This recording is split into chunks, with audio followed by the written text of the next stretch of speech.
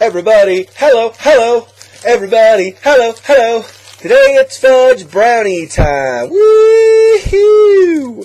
Yeah, like we've talked about before, some of the things Hostess made aren't really Hostess-specific things, right? I mean, it's not that they created something and somebody else imitated it. It's just kind of a general thing that already exists, like the Fudge Brownie, and then they just made their version of it. So, this bad boy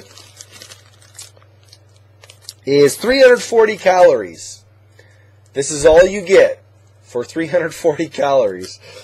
But, you know, a lot of sugar in it, I'm sure, is why it's as high as it is. Yeah.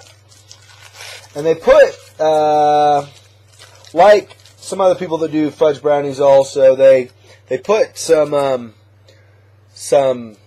nut sprinkles on top, of course. So, let's see. My expiration on this shows February 12th of 2013. So this one actually is not expired yet, technically. Not that they actually expire anytime soon, right? Yeah. Number 1 ingredient, high fructose corn syrup. Number 2, enriched bleached white flour.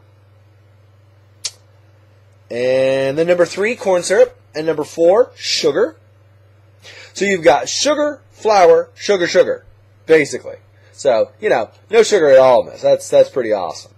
So, it's fudge, which means probably my tongue is going to be saying it's a little rich, but let's try it.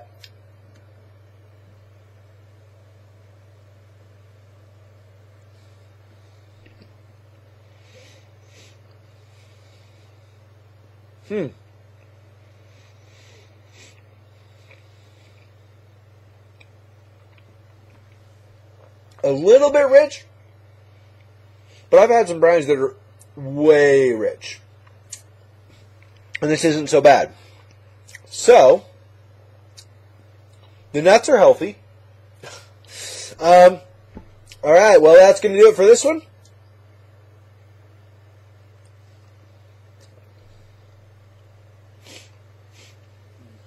Go out and have a brownie for me.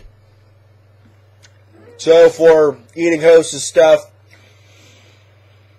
gained some weight, but I'm going to the gym again, so hopefully I'll lose the weight. Anyway, but I've got all these Hostess stuff now, so I got to finish them. So, see you guys in the next one. Thanks for watching.